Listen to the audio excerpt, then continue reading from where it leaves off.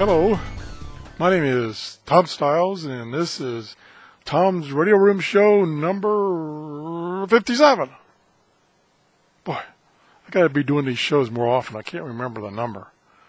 Anyway, today I was going to do a review of a little preamplifier I have for scanner radios. But in preparing for this video, I don't think it works. At least I hope it doesn't. Now, I don't ever remember it working very well to begin with.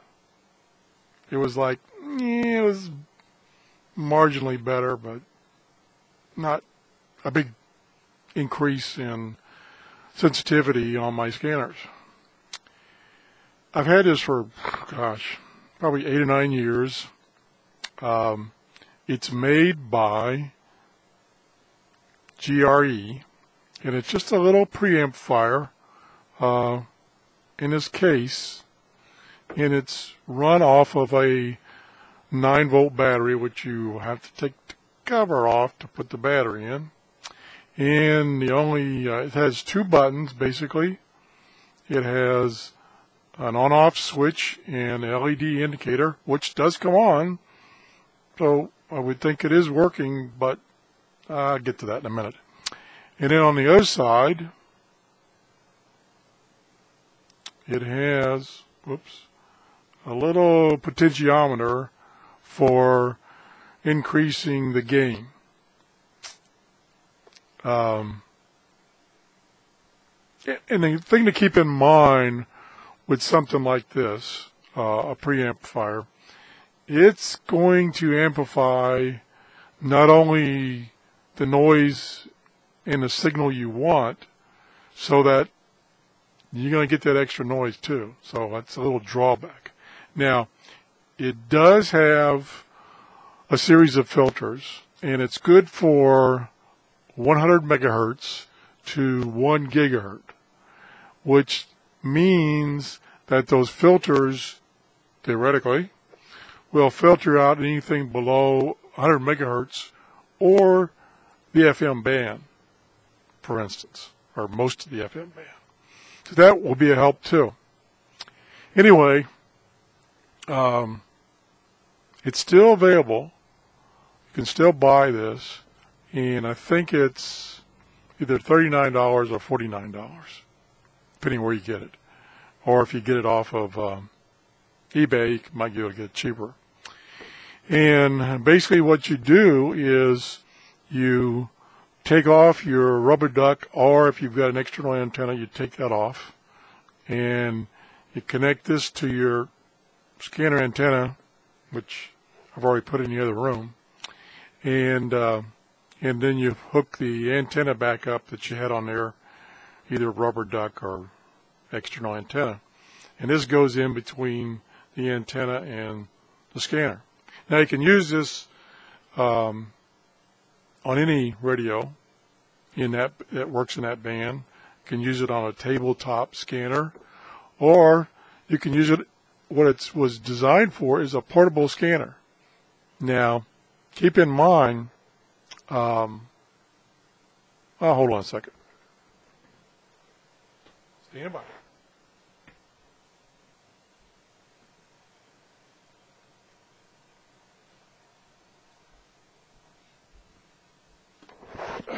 Sorry for the delay. Anyway, here's my scanner.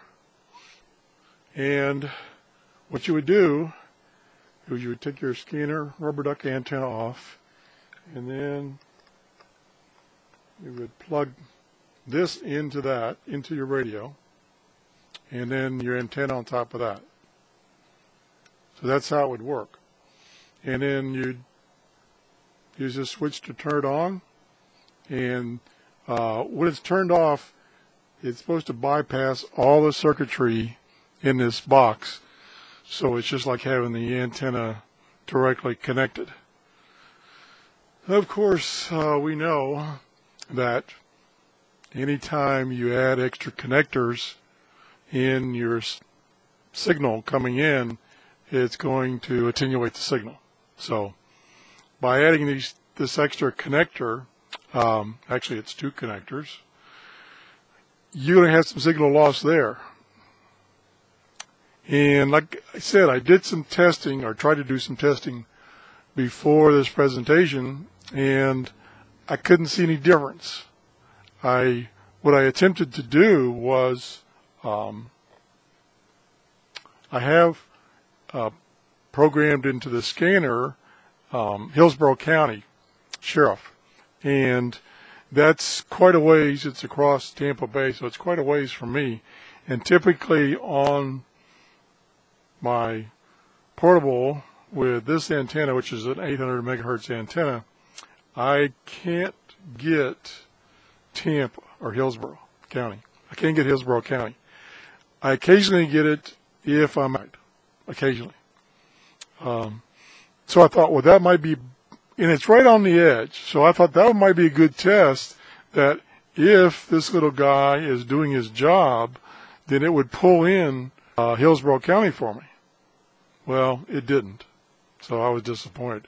Then I tried another test where I tried using the weather channels, which you just push this button and it scans through all the weather channel frequencies, NOAA weather channels, and to see if it would pick up any additional channels with the amplifier on and in place. And it didn't. Matter of fact, the results was no different with or without the amplifier on. So, kind of disappointed. The thing is, and I almost didn't do this review, is that I'm not positive that this thing still works. And the reason I say that is because what it has in it, besides the filtering circuit, it's got an FET amplifier. And you know anything about FET amplifiers, they're very sensitive, and if you get like a static charge or something on that, kaboom, it's blown and it doesn't work anymore. And I know because I've got a Tintec radio, it's an RX 320, and I've blown the front end FET amplifiers in that thing at least twice and maybe 3 times. And it's not gotten hit by lightning or anything. It's just the static charge on the antenna, I guess, is blowing it. There's no protection to that FeT amplifier. So that might be the case on this baby. It might be blown. Even though the little light comes on, which of course the light comes on because the battery is connected right to the light, and so it's kind of misleading. It's not really telling you it's working or not. So anyway, that's my review for today. As I said, this is a GRE, it's called a Super Amplifier. It says the gain is 0 to 20 dB, which is typical of those FeT amplifiers. And I know on my Tintec radio, when that FET goes out, that radio goes deaf. You can tell it. And when the FET's working or being replaced, you can tell it because that's a super little radio. So I'm guessing that might be the case of this guy.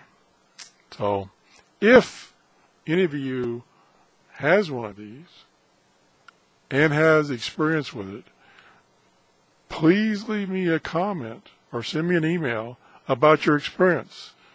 Whether you've seen it, basically it doesn't seem to do anything, or you've seen it actually, it works good. Now, like I say, from the start, I never saw a big increase, so I kind of just, since it, you know, it's kind of bulky on your radio, and it kind of scares me it could break your antenna connection off. I just put it away and said, the heck with it. I haven't used it 8 or 9 years. But I thought I'd drag it out and tell you about it. And hopefully somebody will respond that has some information about their experience with it and whether it was good or bad. Okay, that's the show for today. Thanks for watching. Bye-bye.